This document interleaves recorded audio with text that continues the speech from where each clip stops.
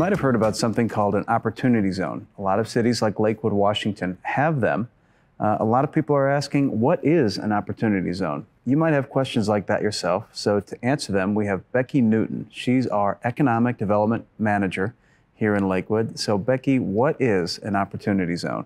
So an opportunity zone basically is an economically distressed area within a community, which allows for preferential tax treatment.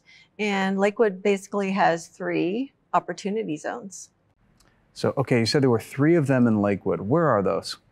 So they're based on census tracts. One of them covers the Telecom Woodbrook area.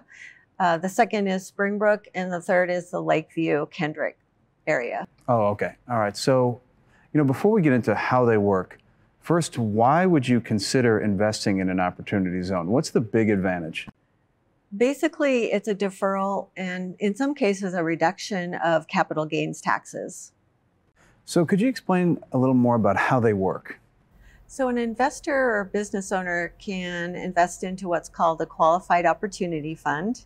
And then the fund actually invests into real property or a business. And then the fund becomes the funding mechanism for that business going forward. From what I've heard, to understand the significance of investments into opportunity zones, you really kind of have to understand the details of their benefits. So can you tell me a little bit about that? So there are basically 3 benefits. And the first is a deferral of capital gains through the end of 2026.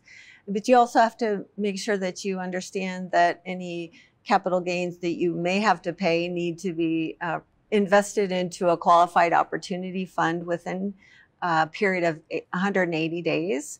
The second benefit is that if you hold the property for a minimum of 5 years, you can realize a 10% reduction on capital gains.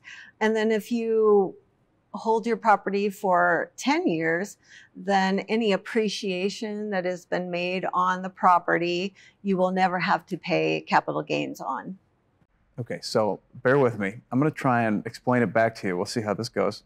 But a business operating in one of those 3 Lakewood opportunity zones would invest in a qualified opportunity fund.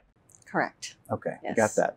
So with those funds, then they would make necessary expenses. They might expand or invest in real estate or buy property.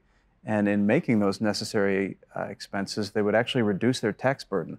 Correct. Yes, that's correct. Okay, so that's a big lift to the business.